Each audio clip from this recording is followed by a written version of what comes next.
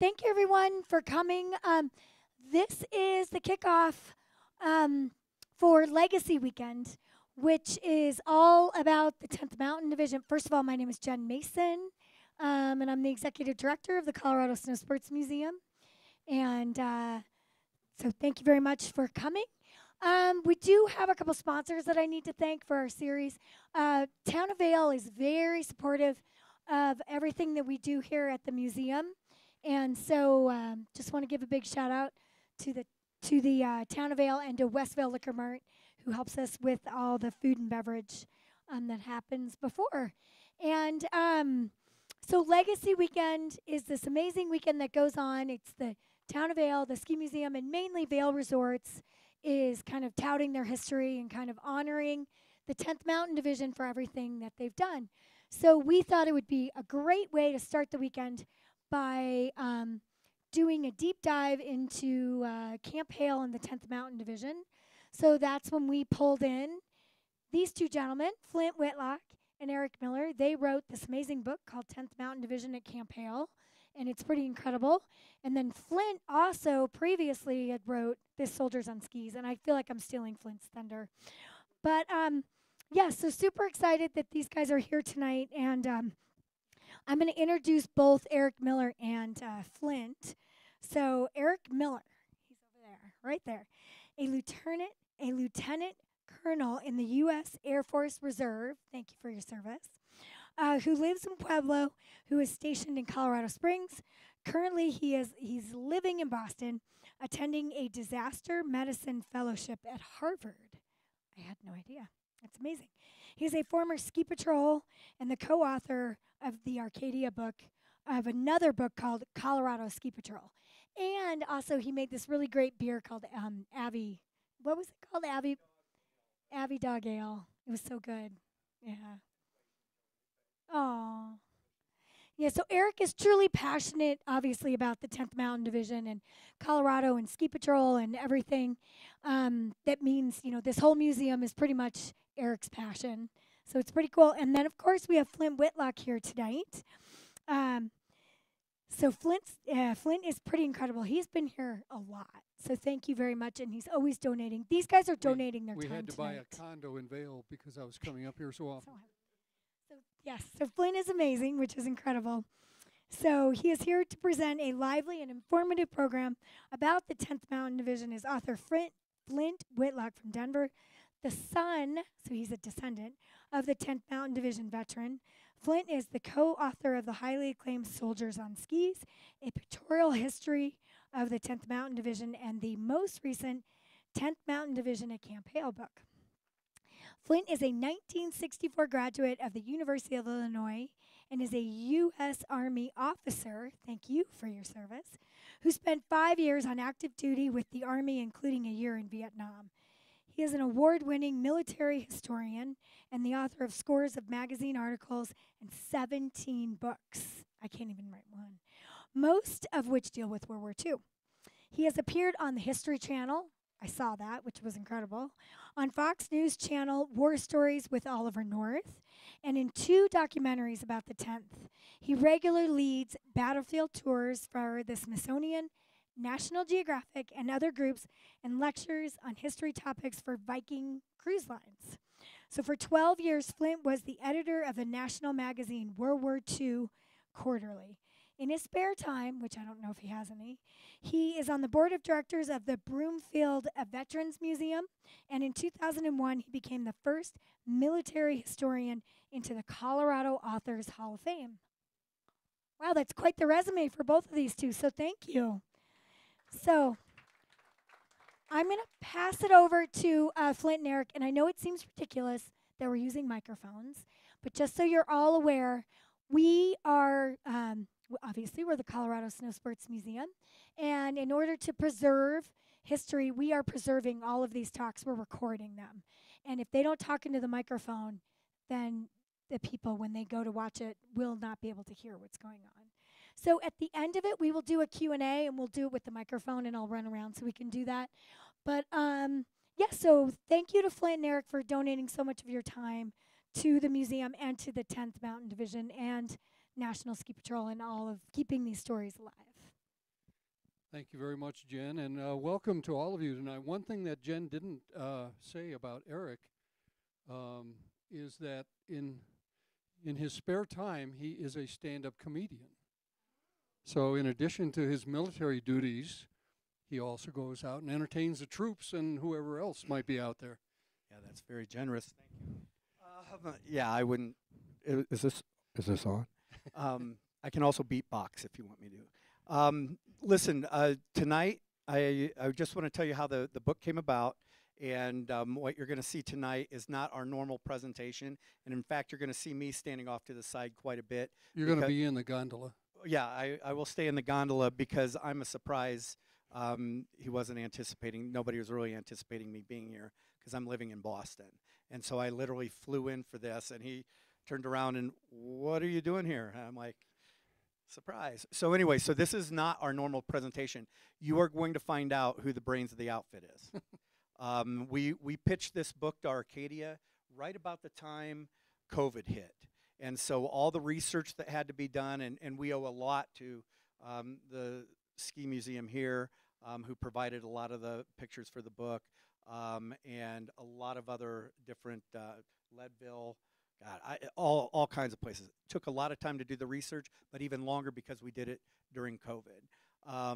When I found out that Flint was willing to have me on the project, it was a real honor because he's the brains behind the outfit, and it is just a real privilege for me to have had somebody of his caliber that would be willing to put me on the tagline as a co-author. So I am as excited to see the presentation that you're about to see as you are.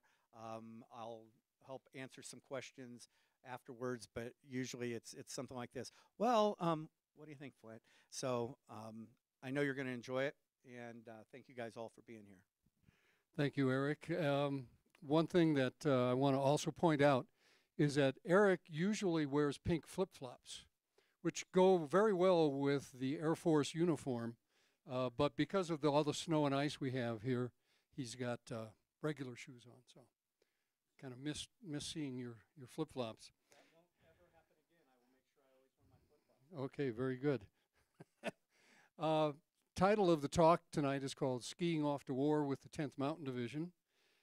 And I want to give you a little historical context because some people think, well, mountain warfare just began with the 10th Mountain Division, but actually it goes back way longer than that, back to the Stone Age. Here you see an illustration here of some cavemen fighting off some invaders with stones. The Battle of Thermopylae between the Greeks and the Persians in 480 BC. Hannibal took his elephants from North Africa across the Pyrenees and the Alps. And you see one unlucky elephant right here in the middle. He's obviously did not get his winter warfare training because he's lost his footing and he's falling to his doom. The Vikings in the 12th century put some of their soldiers on skis, and this lithograph here, the Muscovites versus the Lithuanians in the 15th century. You can see they've got their men on skis as well. Nobody here was old enough to remember Valley Forge when Washington's army went into winter camp in 1777 and suffered great hardship in Pennsylvania during that period of time.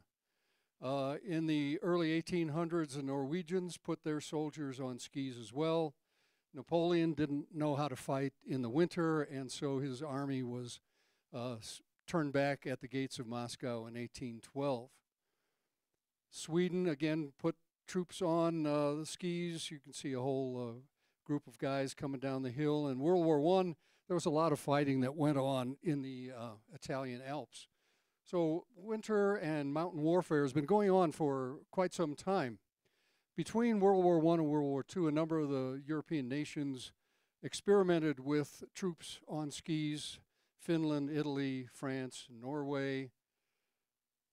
During the Russian invasion of Finland in the winter of 1939, the Finnish troops, who were vastly outnumbered, used their skills to really stop the Russian invasion and inflict great casualties on the Soviet army.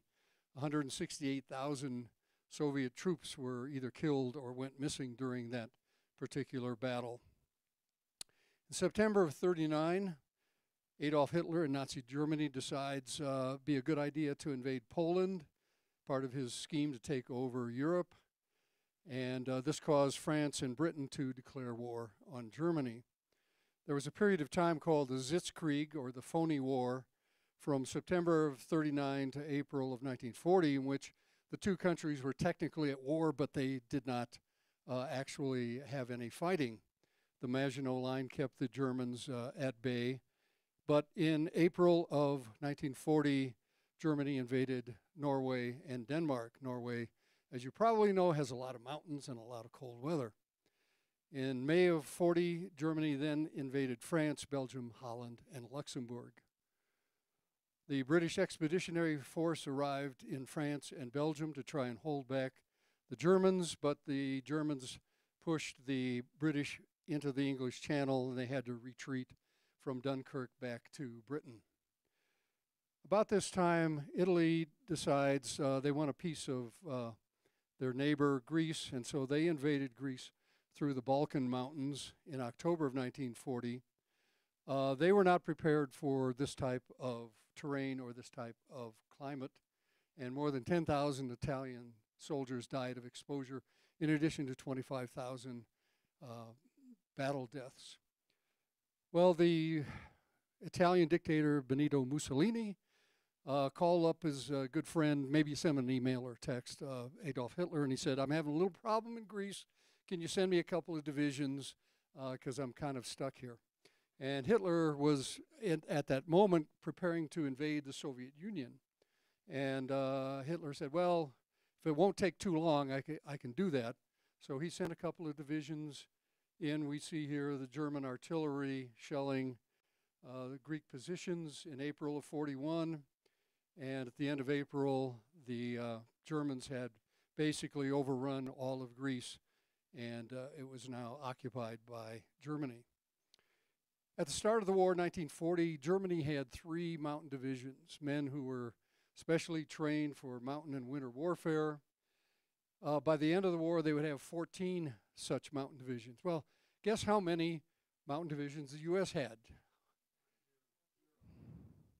Who got the answer right? Yes, it's 0. Skiing at that time was a sport for the rich and famous, basically, because lift tickets could cost as much as $3 a day. I mean, not everybody could afford that. And a lot of celebrities, movie stars, and people like Ernest Hemingway took up the sport of skiing. Most of the time they were at Sun Valley, Idaho. And you guys are too young to remember some of these names here, but they were famous in their day, so I wanted to point that out. One man saw the deficiency that the U.S. Army had at that time in case the U.S. got involved in the war in Europe. And his name is Charles Minot Dole. He was the founder of the National Ski Patrol System. And he was writing letters, hundreds of letters, to President Roosevelt, and by the way, our dog is named Teddy Roosevelt, and Army Chief of Staff George C. Marshall. And he kept harping on one theme: we've got to be ready to have soldiers prepared for fighting in cold and mountainous regions in Europe if we get involved in the war. Well, Roosevelt and Marshall were hoping that we wouldn't get involved in the war, and Marshall would write back to Minnie Dole and say, you know, if we do get involved in the war, we're going to need more regular type troops, infantry, armor, airborne. I don't think we're going to have to spend time and money and effort on developing troops that can fight in mountainous areas. So they kept getting the cold shoulder from General Marshall. And finally, Minnie Dole and Roger Langley, who was head of the National Ski Association, formed a group called the Winter Warfare Committee, something of that sort. It's right here, National Volunteer Winter Defense Committee. And in October of 1941, Marshall, I think he was so sick and tired of getting these hundreds of letters from Minnie Dole that he said, all right, fine, you do it, I will authorize the National Ski Patrol System to be the official civilian recruiter for a mountain division. And that's all Minnie Dole needed. He sent out letters, well, shortly after October of 41, we get involved in World War II with the attack on Pearl Harbor. So Minnie Dole sends out letters to all the ski patrol chapters around the country, all the ski clubs, high school and college, all the ski areas, everybody that he knew in skiing. He said, we're going to have a mountain division, and I want every young able-bodied man to volunteer for it. And they did. He also contacted the American Alpine Club, and a similar letter went out to them calling on mountain climbers to become part of this new experimental unit. And it must have worked, because lots of young men signed up to join the mountain troops. In fact, this poster is right around the wall in the 10th Mountain exhibit there. There were initially about 15,000 young men who wanted to be a part of the ski troops. And the people who were making the selection chose the best 7,000 or 8,000 of that group. You had to have 3 letters of recommendation to get in, to send in with your application. So it wasn't just anybody off the street that they were taking. So who served in the 10th? There are hundreds, maybe thousands of American skiers and mountaineers who signed up for it. Gentlemen like Dick Durrance, Pete Seibert, Steve Knowlton, John Litchfield, some of these people would go on to ski in the Winter Olympics of 1948. And they were hotshot skiers from their college and high school teams. So they were pretty good skiers. There were also mountaineers such as Paul Petzold, who was a member of the first American climbing team that tried to climb K2, the world's second highest mountain. And there were also hundreds of Europeans who signed up, men who had come over from Europe as Hitler was gobbling up territory over there, and they didn't want to be a part of his army. So they came to the U.S., they got jobs as ski instructors, and they were quite well versed in the art of skiing. One of the men was Walter Prager, who was the Dartmouth College ski team coach. There were several Austrians, Tony Mott, Luigi Foger, Friedel Pfeiffer, who were all champion ski racers. Peter Gabriel was a famous Swiss mountaineer, and he headed up the ski school in New Hampshire at Franconia. I'm sure all of you have watched the movie The Sound of Music. Well, the 2 Von Trapp brothers, sons, were part of the 10th Mountain Division. One was a medic, one was a machine gunner. They had a guy who was a falconer, a couple of people who were experts with the bow and arrow, maybe a bear tamer or 2. They also had my dad, Jim Whitlock, who was one of the soldiers who went into the 605th Field Artillery Battalion. There was probably the most famous skier in the unit was a man named Torger Tokla. He was a Norwegian, and he was the holder of the world's record in the ski jump. And everybody who knew anything about skiing knew Torger Tokla. Torger, it was told to me by one of the people I interviewed for Soldiers on Skis, to demonstrate how strong his legs were, he went into the supply room one day, and without taking a step, he jumped up and over the counter. There were also other specialties that were required: lumberjacks, blacksmiths, forest rangers, cowboys, and rodeo riders. That seems kind of odd. But one of the men who joined up was a rodeo champion from southern Colorado, Jim Like. The reason was because they were going to have 4,000 pack mules and horses in the division, because in a mountainous terrain, you can't get trucks or vehicles of any kind up through areas where there are no roads. And they could pack the mules with quite a lot of equipment, weighing a lot of many pounds. So here's a recoilless rifle on the back of a mule. I don't think they actually fired the recoilless rifle from the mule. That would have singed his ears probably. So while the unit was recruiting soldiers, the first unit was the 87th Mountain Infantry Regiment, and they began training at Paradise Lodge on Mount Rainier. Here we see some of the troops out on a exercise across the snow.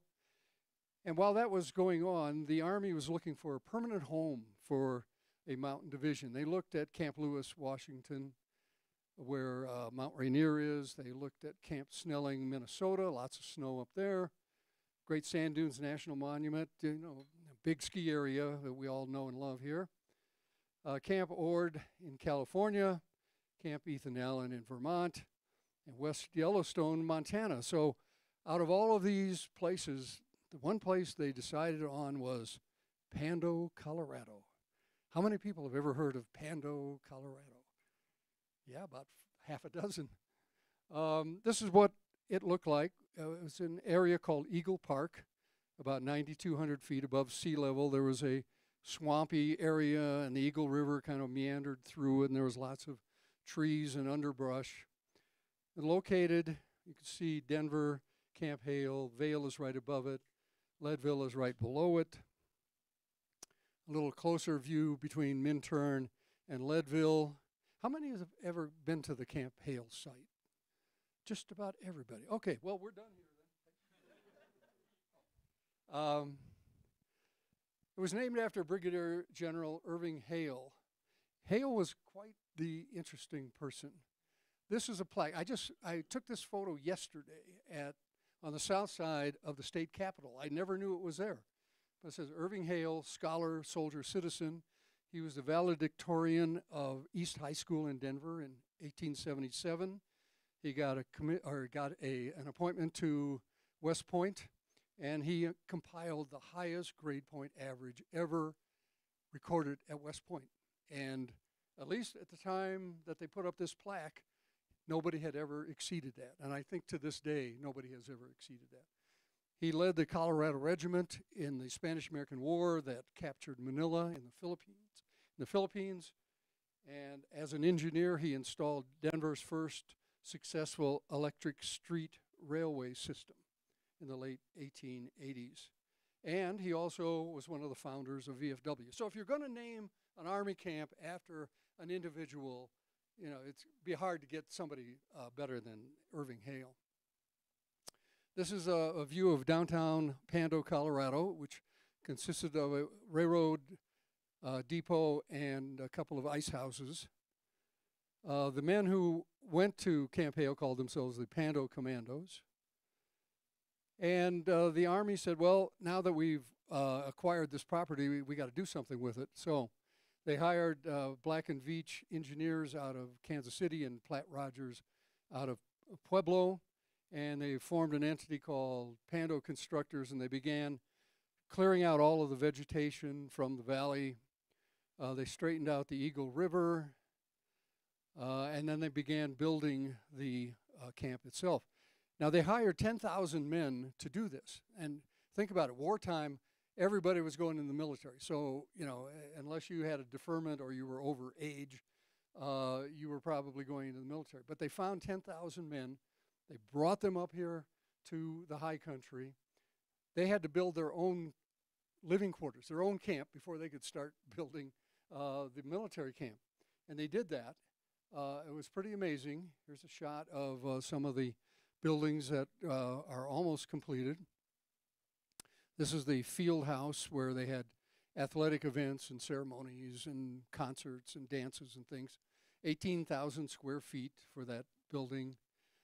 This is an aerial view looking down on the camp. The building here in the front is a 650-bed hospital. And then you can see the rest of the camp spread out behind it. You can also see this pall of smoke because all of the buildings had coal stoves. And so in the wintertime especially, the smoke would kind of linger in the valley, and a lot of the soldiers came down with a respiratory condition called the Pando hack. There's a view from the other end of the camp, and you can see this is 1943. Okay. So a little bit of statistics here, Camp Hale. Construction begins in April of 1942, but the other photo was from 43. But you anticipated well, thank you. And they were completed in November of 42, 7 months. My next door neighbor has been remodeling his kitchen for 7 months. These people built an entire city in 7 months. There were, like I said, there were 10,000 construction workers. Somewhere between 800 and 1,000 buildings were up. They had to put in roads, they had to put in sewers, water lines, power plants. It was just, basically building a city from scratch. And what do you think it cost? Anybody throw out a number? You cheated. You looked in the back of the book. Well, it was originally estimated at $5 million. And it went to 31, and I left the 5 off of there. $31 million, which in today's dollars would be the equivalent of about $400 million. So what did the Army get for their money? You can see here, this is the north end of the camp. We've got the hospital at the north end. We've got barracks down here in front. We've got the mule barns and horse barns, the stables. There's the field house down the left-hand side there. More of the barracks. There's a combat village up the valley that way, rifle range, B-slope, which is where people who didn't know how to ski, like my dad, first learned how to ski. This is Highway 24 that connects Minturn with Leadville. This is the main entrance of the camp. There's the headquarters of the division. They also had something like 240 members of the Women's Army Corps. They weren't members of the 10th Mountain Division per se. They were assigned to the camp. Most of them, were involved in secretarial duties or running the switchboard or driving officers around the camp. But they played an important part in the life of the camp. Sometimes the 10th has been called the guinea pig division. That's because the Army was always sending equipment and other items for them to test to see if they were worthwhile. And so they would get vehicles all the time. What's going to operate best in this terrain on snow, etc. So here's kind of a miniature Jeep. Here's kind of an early forerunner of a snowmobile. That looks kind of like a snowcat. But the vehicle that they decided would best suit their purposes was called an M29 Weasel. It was made by Studebaker. And it could carry 3 men, a lot of supplies and equipment in there. It could tow a number of men behind it.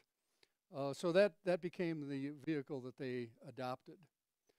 Here you see some of the troops jumping off of one of the weasels. They also had sled dogs. And when the machines and the animals couldn't get the job done, then the men became the pack animals. There's a song that the 10th Mountain adopted as theirs called 90 Pounds of Rucksack. And I would sing it for you, but I don't want to scatter the crowd too early here.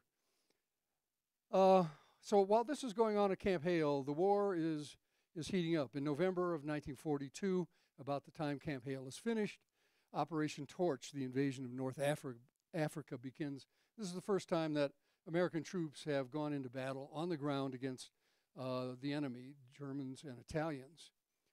Some scenes from the North African campaign. Camp Hale, they're still training. The 85th and 86th Mountain Infantry regiments have been formed, and so now we've got a full division of 3 regiments. Operation Husky, the invasion of Sicily. I'm writing a book on Operation Husky right now, as a matter of fact. Takes place in July of 43. This results in Mussolini getting canned. He is thrown out of office because Sicily falls to the Allies. Hitler decides he's going to garrison the entire peninsula of Italy, even if the Italians weren't fighting alongside with him. Meanwhile, back at Camp Hale in the summertime, the boys were getting in their practice climbing rocks and cliffs. And in August of 43, something interesting happens. The island of Attu in the Aleutian chain, off of Alaska, was captured by the Japanese. So they're on American soil now. And a very difficult campaign took place to evict the Japanese from Attu. And finally, the Americans did. Kiska becomes the next target because the Japanese had also captured that island. And so in August of 43, Operation Cottage was organized, 34,000 Allied troops, Canadians, Americans, and the 87th Mountain Infantry Regiment was a part of that as well. This is Kiska Harbor. You can see the number of warships that are going into the harbor to support the effort. There were some casualties. What was interesting was that there were no Japanese there. They had all evacuated about a week before Operation Cottage took place. But you can see up here in this picture, the mountains are all shrouded with clouds. And so when the troops got off of their landing craft and they went up into the mountains, they heard noises in the fog and they started firing back and forth at each other. Well, it turns out they're shooting their own men. And as a result, 17 of the 87th Regiment were killed and 50 were wounded. There were also a number of booby traps that the Japanese left behind, and a total of 313 Allied troops were either killed or wounded during an operation that really didn't need to happen. Meanwhile, back at Camp Hale, guys are earning their $21 a month, having fun. In September of 43, the invasion of southern Italy takes place, called Operation Avalanche at Salerno. Camp Hale, they're still training. Combat in Italy in the fall and winter of 43-44 goes on. The battle for the Gustav Line in Monte Cassino takes place at that time. Operation Shingle, which is the Anzio invasion, takes place in January of 44. And at Camp Hale, they're working on their snowplow turns. In January of 44, the 87th returns from Kiska. You come back to Camp Hale in their nice shiny white uniforms, and they join up. And now we have the full division, which at that time was called the 10th Light Division Alpine Pack, about 14,000 men. And here men like my father learned how to ski the Army way by the numbers. This is probably my dad up here waiting to come down the bunny hill. And they were also going up the hill. I don't think there was a unit in the U.S. Army that was any better conditioned than the men who were at Camp Hale with the 10th. There was a lure and mystique about the mountain troops. Here's Walter Prager on the cover of Life magazine.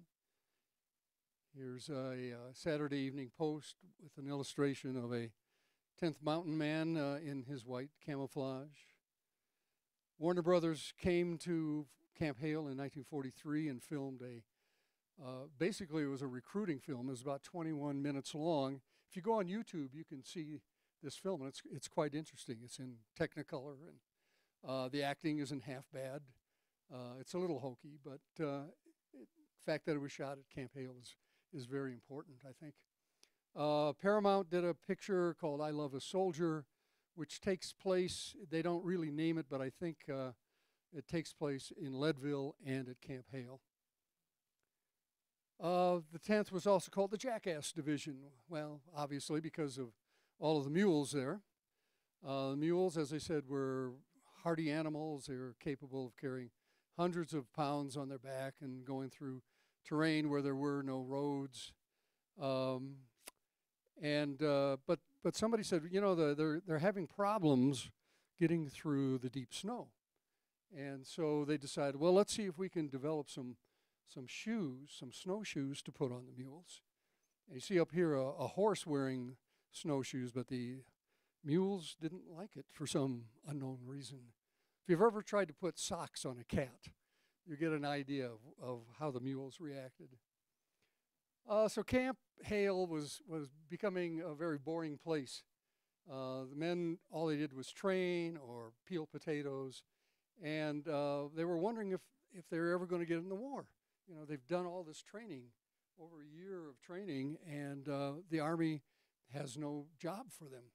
And so things start to go south a little bit. What do young, healthy men have on their minds when they're far from home? And of course, Betty Grable is the correct answer. Leadville being the largest city that's close to the camp, about 20 miles away, the soldiers would go into Leadville on their weekend passes, but unfortunately, Leadville had a very thriving red light district, and an Army report said the morals of Leadville are said to be on a rather low plane, and that's putting it mildly. Leadville was often off limits to any of the soldiers from Camp Hale.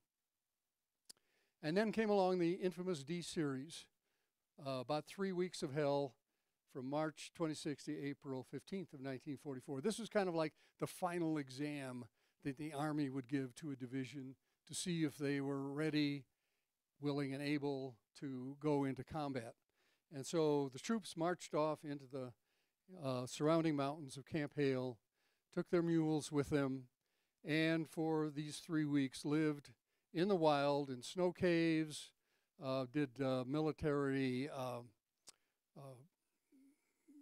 drills and tests to see if they were capable of fighting in this kind of environment.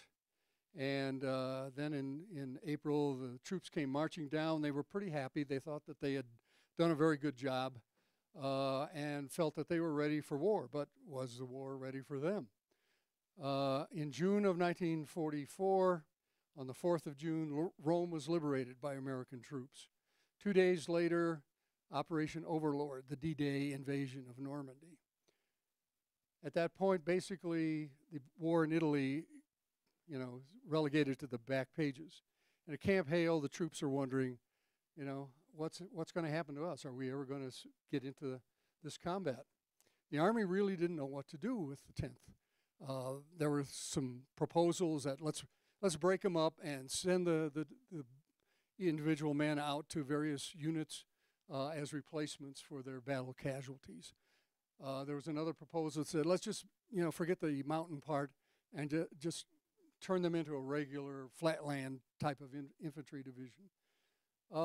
Nobody really knew, but there were problems with the division as it was constituted. They had these small 75 millimeter pack howitzers, great for mountain fighting, but not so great if you're in a larger battlefield area. And they had all those mules and horses. So the Army said, I think we're just going to close the book on the 10th. But some new things were happening. In the summer of 44, the troops went down to the Pando Depot, got on a troop train, and headed out, going east to Camp Swift, Texas. Hot, humid, dusty, and without a mountain in sight. Well, he thought the morale was low at Camp Hale. In April, it really dropped when they got to Camp Swift. They were run through the drills of regular Army units. The men got a little deep into their cups. Some of the men went AWOL or otherwise got in trouble and were court-martialed. And it looked pretty bleak for the 10th. But the division got a new commanding general, George Hayes, who had received the Medal of Honor in World War I. Now, Hayes didn't know anything about mountains or mountain troops or anything like that, but he knew how to lead men. And he was kind of the shot in the arm that the men needed, and just in time because they had just gotten orders to go overseas.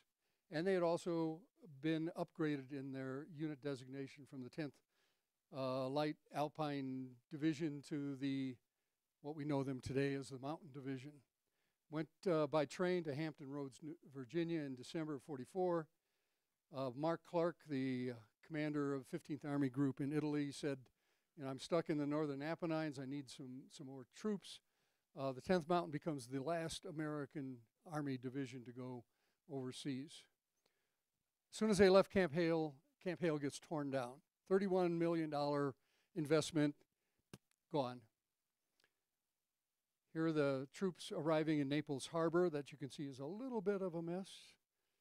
And they go from Naples, they're transported northwards past Rome, up north of Pisa and Florence into the northern Apennines, where the Germans have established a defensive line just south of the Po River Valley.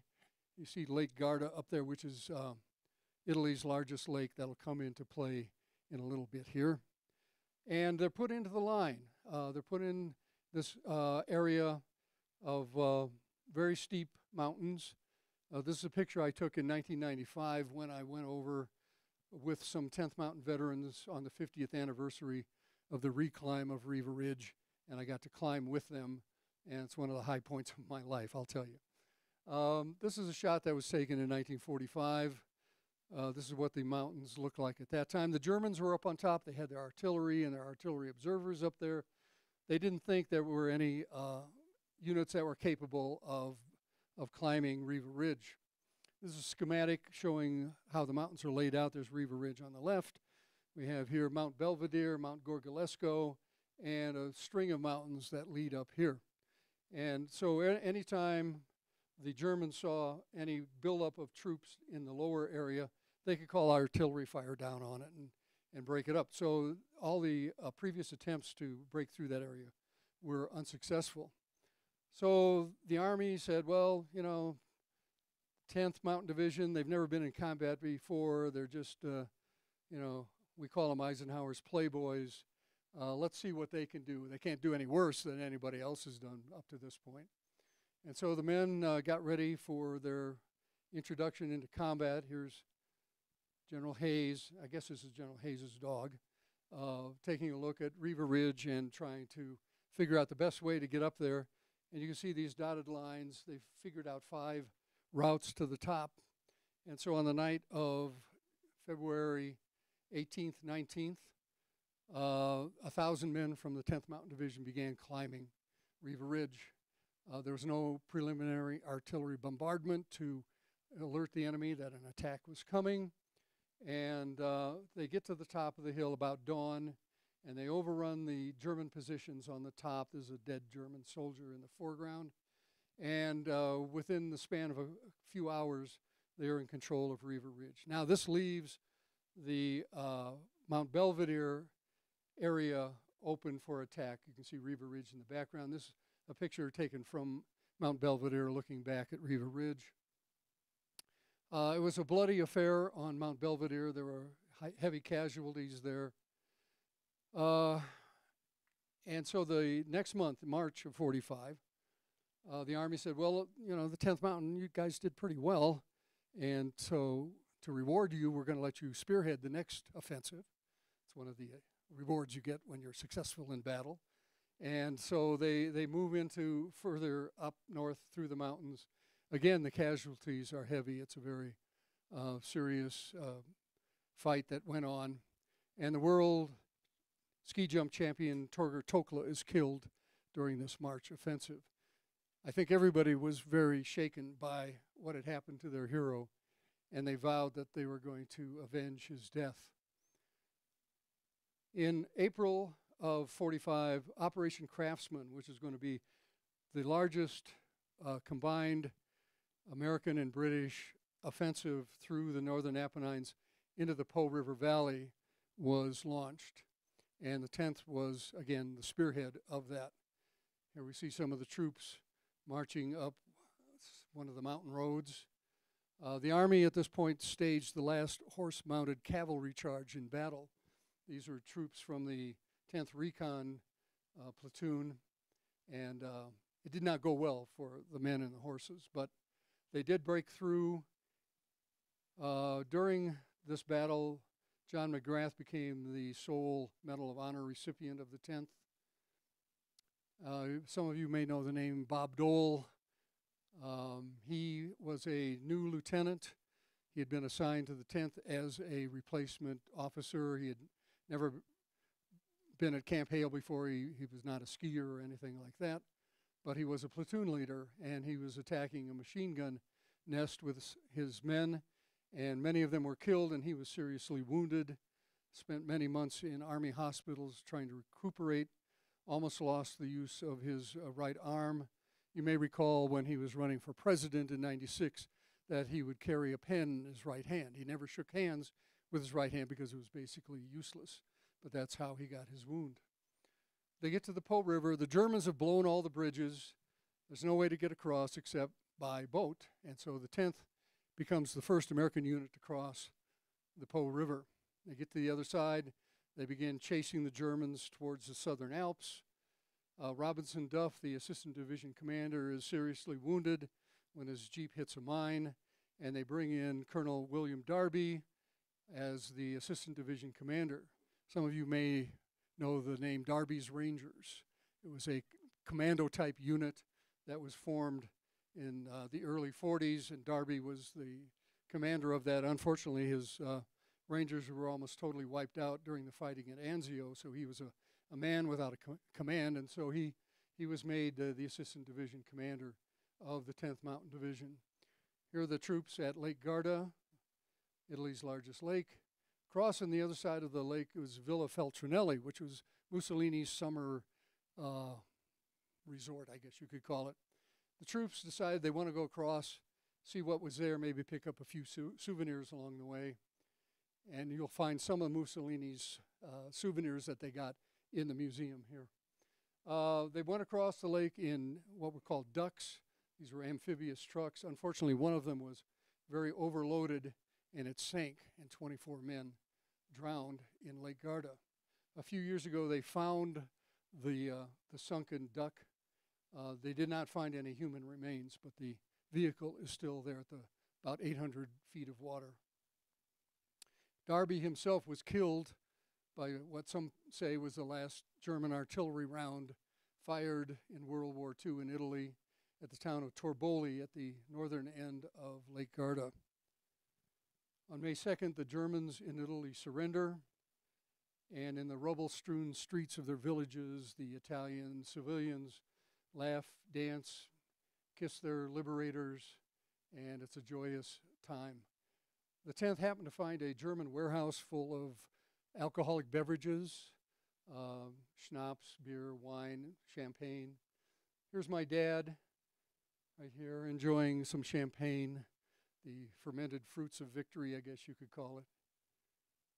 And the division decided to celebrate the end of the war in the one way that seemed most appropriate for them. They organized a ski race on the slopes of Mount Mangart, where the mountains of Yugoslavia, Italy, and Austria come together. Chris Anthony has put together a documentary called Mission Mount Mangart. How many of you have seen that movie? Okay, about half of you. Great. It's a wonderful tribute to what the men did. The winner of the event was Walter Prager, the Dartmouth College ski team coach. And so the men thought, well, maybe the war's over for us, but they were on orders to invade Japan. But fortunately for them, the 2 atomic bombs were dropped on Japan, and they surrendered. The 10th returned home in August of 45. But they left behind 1,000 men killed and 4,000 wounded. This is the U.S. military cemetery in Florence, Italy, where several hundred of the 10th men are buried.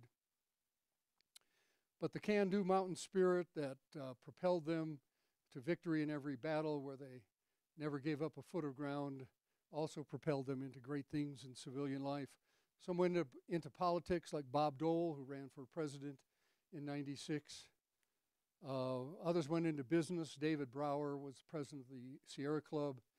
Ben Duke was president of the Gates Rubber Company in Denver. Merrill Hastings became the publisher of Skiing Magazine in New York. Bill Bowerman became the University of Oregon track coach and the U.S. Olympic track coach in '72, and was the founder of the Nike Corporation. Not a bad career path. Paul Petzold was the founder of the National Outdoor Leadership School. He just died a couple of years ago. Vail, you all know the story of Vail, and many of the 10th Mountain men behind it, Paul Siebert, Bob Harker, and Sarge Brown. Aspen had several 10th Mountain veterans involved in creating that resort. Friedel Pfeiffer, John Litchfield, Percy Rideout, Fritz Benedict. A Basin was founded by 10th Mountain veteran Larry Jump. Steamboat, which had been around before World War II, also had 10th Mountain veterans involved. Gordon Wren, Rudy and Carl Schnackenberg, And over 50 areas around the country had at least one 10th Mountain veteran involved in some aspect of its operation. And the sport of skiing after the war took off on an upward trek that shows no sign of slowing down. So what happens to the 10th after the war? Well, they're disbanded, deactivated in 1945, but reactivated in 1985. Do we have some of the modern 10th gentlemen here? Okay, we've got two of the guys. Yep, give it up. They were established at Fort Drum in upstate New York and are still there today, and are known as the Army's most deployed division, having fought in Haiti, Bosnia, Somalia, Iraq, Afghanistan, and maybe a few places we don't know about yet. And believe it or not, they still use mules. So what's happened to Camp Hale? Where is that today? Today it's mostly just a flat, open valley, traces of some roads and a bridge, and foundations of some of the buildings. This is the remains of the field house, looking kind of like an ancient Roman ruin. And last October, President Biden was at Camp Hale to officially name it a national monument. So hopefully some good things will be happening with Camp Hale and some preservation efforts and some things that will help it regain a position in the public consciousness. Up at the top of Tennessee Pass, about 10 miles north of Leadville, is the turnoff for Ski Cooper. During World War II, it was called Cooper Hill, and it was the site of the longest T-bar in the world, over a mile long. And that's where the 10th Mountain soldiers got their advanced ski training. After the war, it was turned into a civilian ski area, which it is today. And at the turnoff is the 10th Mountain Division War Memorial. And here on this 15-foot tall slab of red granite are the names of all 1,000 men of the 10th who died in World War II. I point out up here Torger Tokla's name as one of the 1,000 who are inscribed on the monument. Every year on Memorial Day, for the past 50-some years, I'm not sure how long it's been going on, since 1959, I believe was the first one, there's been a Memorial Day ceremony held at Tennessee Pass at the monument. You can see here some of the ceremony taking place. And those 10th Mountain veterans who are still able to, they and their families make the long trek to the monument to pay homage to their fallen comrades. I took this photo in 2014. These were the 10th Mountain veterans who were there for that ceremony, and it's my understanding that all of them are now gone. I like to think of the 10th as they were 80 years ago, young, vibrant, incapable of defeat, willing to take on any challenge, knowing that they could accomplish whatever they set out to do. And I want to close just by saying most of the 10th Mountain men lived their lives after the war by their motto, Sempre Avante, always forward. And I also want to mention that my co-author here, Eric, and I have copies of the books for sale if you would care to find out more, because I've really just touched the surface in this presentation. But I thank you for your attention, and if you have any questions, we'll be more than happy to try and answer them.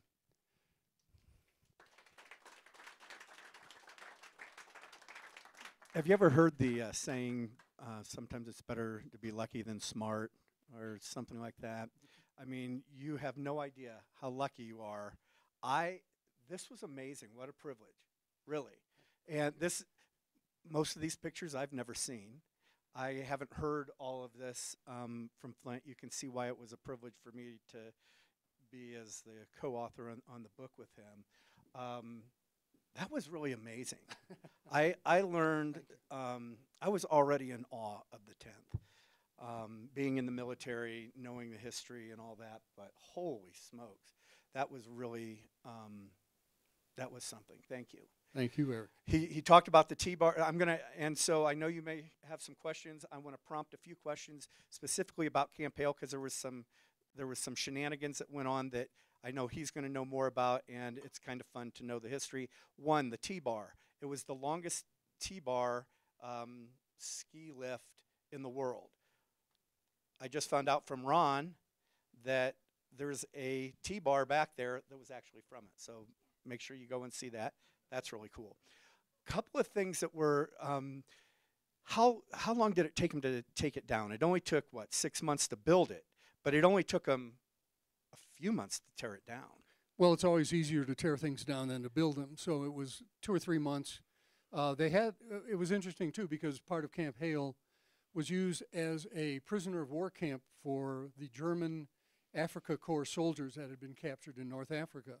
And so they were housed at Camp Hale in their own separate compound. And when it came time to tear down the camp, these POWs were enlisted in the job of tearing down the camp. Now you're going to think that I prompted him to do this, but follow-up, some of the nurses were really fond of some of these prisoners of war, weren't they?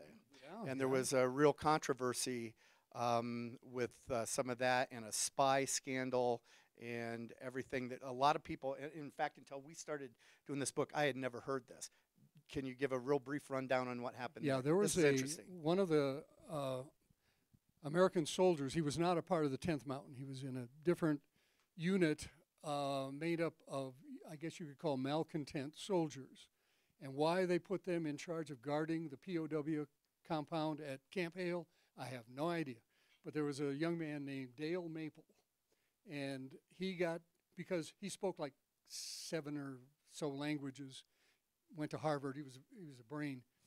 And no association with my deal with Harvard. That's right. You're not allowed to be in that wing of the college. And so Dale got kind of friendly with the German soldiers, and as it turned out, he was also kind of a pro-Nazi kind of guy. And he'd been kicked out of some clubs at Harvard for showing up in a Hitler costume or something.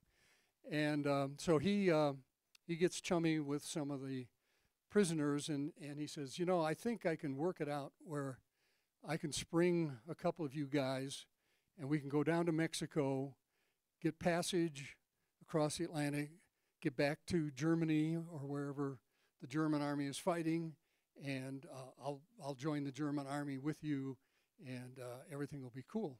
And so he says, he goes out and he buys a used car, and I don't know how he did it, but he got 2 of the Germans out of the camp.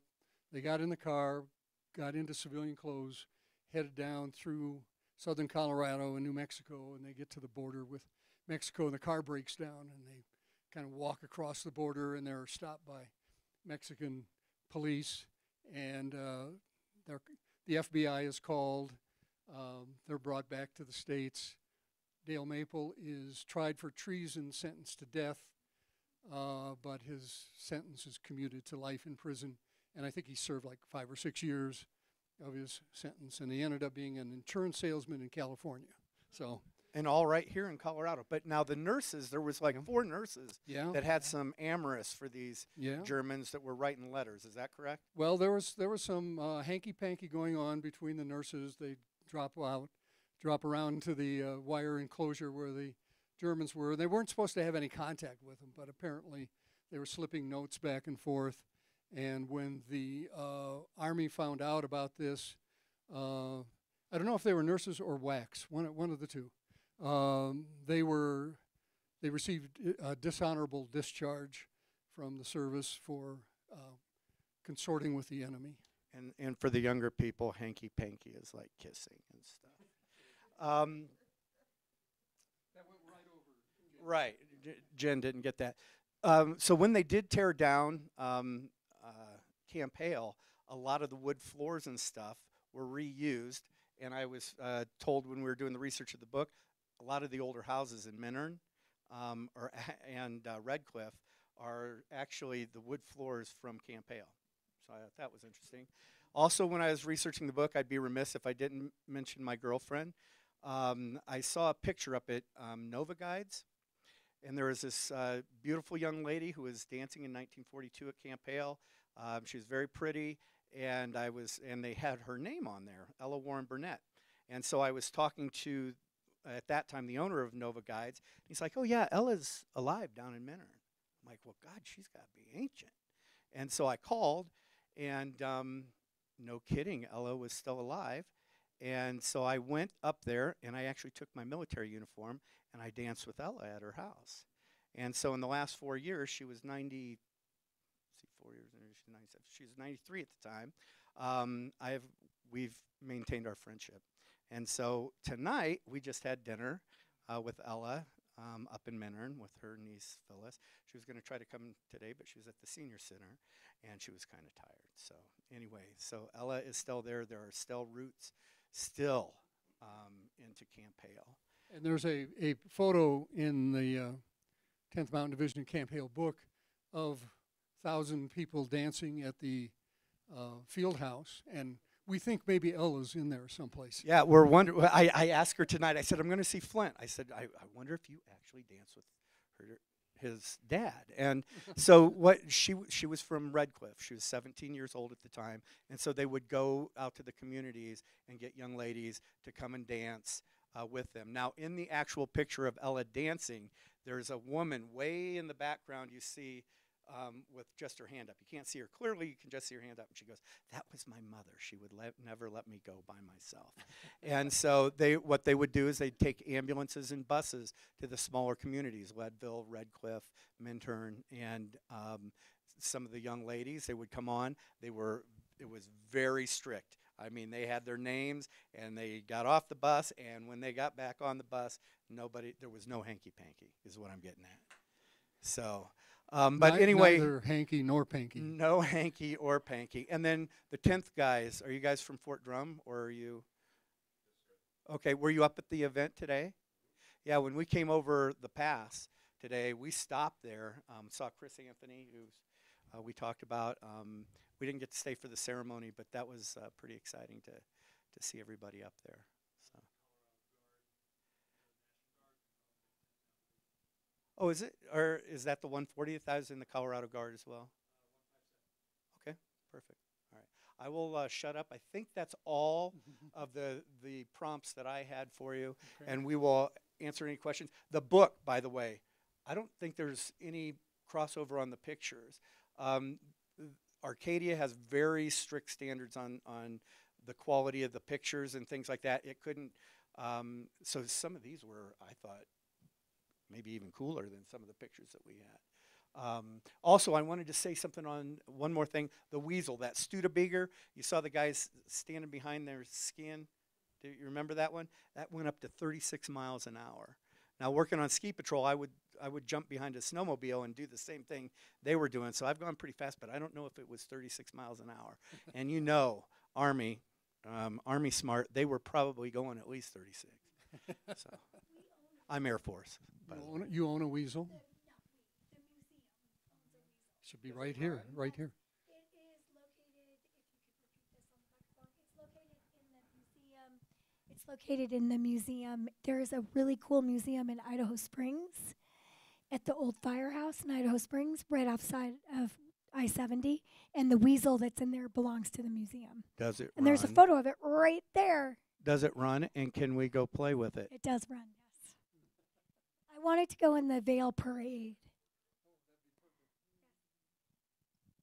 Well, Fort Drum's close to Boston. I'll come on up. Yes, ma'am.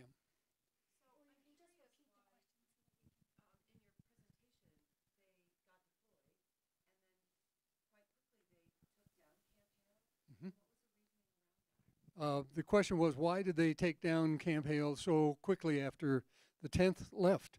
And it was because the Army felt that creating this mountain division was a failed experiment, that it required so much time, energy, and money to maintain it, and once the division had left, the Army said, well, we're not going to have any more mountain divisions that are going to be training here at Camp Hale. We would have to keep all of the buildings heated 9 months out of the year so the pipes don't freeze. It would be a tremendous economic burden to maintain a camp that nobody is using. So let's just tear it down. And some of the buildings went to Camp Carson, which is now Fort Carson. Some of them were purchased by ranchers and other homeowners in the area. But, you know, it was a major financial hit that the government took on that. Now, wasn't there some buildings left, and there was one of the federal agencies still did some remote training here for a couple of years, but not long? Well, that's true. There were a couple of buildings that were left. In the 50s, there were Quonset huts. I don't know if you know what a Quonset hut is. It's a building that has a curved roof. It looks like a really big corrugated pipe, only just half of it. Yeah, and those were installed at Camp Hale, a couple hundred of them, I think, because the CIA was training Tibetan guerrillas to be secretly flown into Tibet to fight against the Chinese army that had taken over their home country. And that went on for a couple of years. But it was a big secret. I think they probably had a wall around the camp, so you couldn't, if you were driving on Highway 24, you wouldn't even know that there was anything going on there. Didn't for years they have some munitions that they kept a lot of the camp on the one side shut down because... Yeah, from time to time over the years, I've seen articles in the news about munitions being found either on the artillery range, which was outside of the cantonment area where the barracks were, either artillery shells that hadn't detonated, or landmines or things like that. The hill behind the rifle range is probably got more lead in it than Leadville does. I mean, it's just really, really chock full of bullets. And every now and then, the government will send out a bulletin, please don't go to Camp Hale in this part of Camp Hale because we found a bullet or something crazy like that. Yes, sir.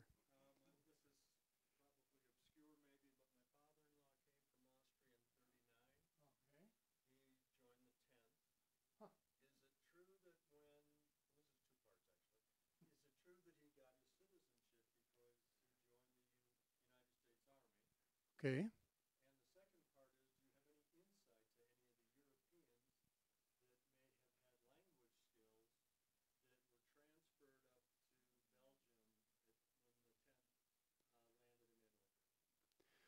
Okay, the second half of your question, I don't know about that. The question was, were some of the European-born skiers with language skills transferred out of the division and sent up to Northern Europe to maybe act as translators or interrogators? I have a good friend who just passed away, well, just 10 years ago, who was German-born, and he became a translator and German prisoner interrogator. He went through what they call the Ritchie Boys program at Camp Ritchie, Maryland. And one of his jobs was, when there was a prisoner taken, he would interrogate them, try and get as much information. And he also did some preliminary work before the Nuremberg war crimes trials to interview high-ranking Nazis. The first part of your question was, your dad came from Austria. Your father-in-law came from Austria in '39, and citizenship, yeah. Did he automatically become a citizen because he joined? And I think the answer would be no, because my co-author on Soldiers on Skis was a veteran in the 10th named Bob Bishop. And Bob Bishop was Canadian. And Bob told me that before they could go overseas to fight, that everybody in the division had to be American citizens. And for some reason, he either declined to do that or there was some problem that prevented him from becoming an American citizen at that time. He became an American citizen years later. But I think that question is probably right on, that they had to become American citizens before they could go off to war. I think they waived that requirement. They made it kind of an immediate sort of thing. You know, show up at the field house, those of you who want to be sworn in as American citizens, and they did it much more quickly. Yeah. Yes, ski patrol.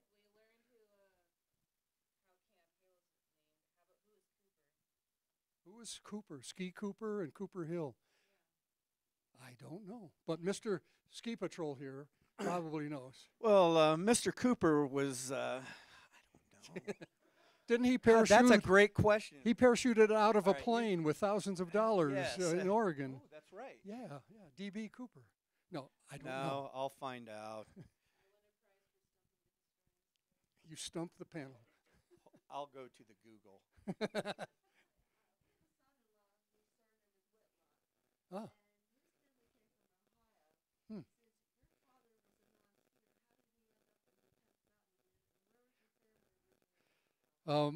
Yes, the young lady here said that her family is from Ohio, or your son-in-law's family is a Whitlock from Ohio.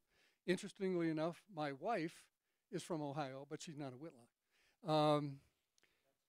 Yeah, my family, as far as I can trace back to my great-grandfather, were from central Illinois, where there are no mountains. There's no mountains whatsoever, and he was drafted. It was kind of interesting because I'd already been born when he was drafted, and so he was married, had a kid. He was 26 years old, and so he should not have been in that next pool of draftees, but they nabbed him anyway. He went off to basic training, and he was going to be in the Coast Artillery. And he was in, I think, Virginia at some military installation along the coast, and he got appendicitis. And so after he got well, they transferred him out of the unit, and it just so happened he got drafted by the 10th when they opened it up to non-skiers. And so that's how he got in. Pardon? Did he leave through Chicago? I would guess that he probably did, because he was living in the Chicago area at that time. Ah. Uh-huh, uh-huh. Yeah. From our research is that suddenly Minnie Dole was like, I have 5,000 mules. Who's going to care for the mules? And that's when they recruited a lot of farm guys out of the Midwest, was to care for the mules, because who was going to care? He was like, well, now what do I do? That's what I heard. Yeah. Well, the artillery had the bulk of the mules, because you could break down a 75 millimeter pack howitzer into 6 components. You had the wheels, you had the barrel, you got the trails, you got all sorts of other parts, and you could strap those 6 parts onto 6 mules. So every gun had to have 6 mules, and when you figure, I don't know what the number of 75 millimeter pack howitzers they had in the 3 artillery battalions, but it added up to 4,000 mules, and the quartermaster also used it. So if supplies had to get up into the mountains, the mules were the mode of transportation for that.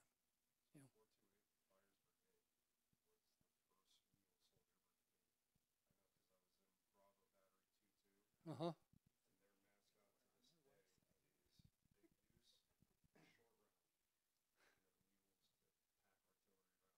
And the mules are still packing artillery rounds. Now, do you have the mules at Fort Drum? That was at Sill, okay. Ah, okay. Huh. Interesting. Yes, ma'am.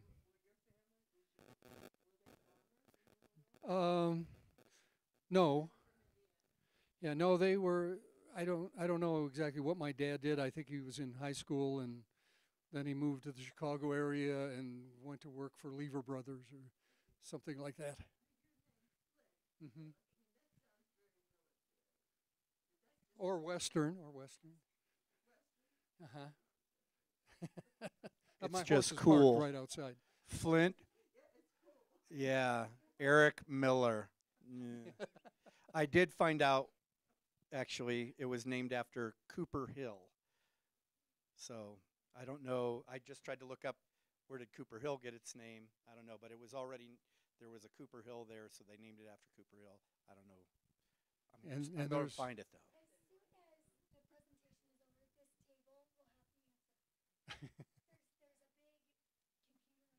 Oh wow! All right. And then above the Cooper Hill is Chicago Ridge, which is, I don't know what the elevation of that is, but it's pretty high. Yeah. Anybody else? You guys have been great to stay awake through this whole lecture, and hopefully you had enough beer, wine, and snacks to tide you through till dinner. I want to thank Jen Mason and the whole crew here at the Colorado Snowsports Museum. They do such a wonderful job in keeping alive the history of skiing in Colorado, and hope you're at it for another 50 or 60 years. Oh my goodness. Yeah. Thank you, Flint. Thank you, Eric. I just want to do a brief rundown of what's going on this weekend. So it is Legacy Days. So tomorrow on Vail Mountain at 11 a.m., the Blackhawk is landing. At the top of Chair 2, you do need a ski pass. And it's not just any helicopter. For those of you that know, usually it comes from the HAPS, which is the High Altitude Training Center in Gypsum, which is just west of Vail. This helicopter is coming from Fort Drum. It took it 3 days to get here. This helicopter is actual 10th Mountain helicopter. It's landing at 11 a.m. tomorrow. And then tomorrow is also at 6:30 is the 10th Mountain Parade. At 6:30, if you haven't seen it, it's incredible. It's inspiring. It's super cool. And then the museum is open until 8 tomorrow night. And a lot of those guys end up right here in the museum afterwards. And then on Sunday at 11 a.m. at the top of Chair 4 is the Riva Ski Down. And for those of you that know, you know why it's called Riva. So it's the Riva Ski Down at 11 a.m. And then at 3 o'clock is the Ski Trooper race. So there's this amazing mountaineer race that goes on from 3 to 5 on Sunday afternoon on Pepe's Face. And Truck Stoll, Minnie Dole's grandson, will be here. So it's going to be pretty incredible. So thank you so much for visiting us this weekend. Thank you, Flint. Thank you, Eric, for writing this book, doing what you do, and just being so passionate about the 10th. Yes, we have the books for sale, and Flint and Eric will sign them for you. Thank you. Thank you.